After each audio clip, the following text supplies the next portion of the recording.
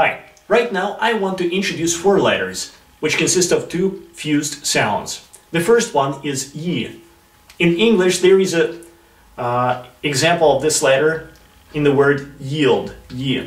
In Ukrainian, the example can be the name of Ukrainian capital, called Kyiv, Kyiv. The second one is the word you.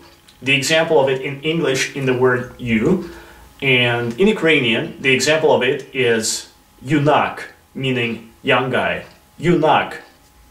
The third one is yeah.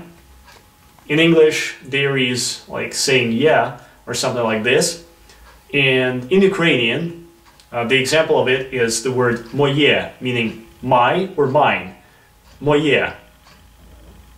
And the fourth one is ya. The example in English is the word ya in the phrase siya, this ya. And in Ukrainian, the example of the word using this letter is yabluko, meaning apple, yabluko. To the end, we may make up one sentence out of these words. Це моє. This is mine. Це моє.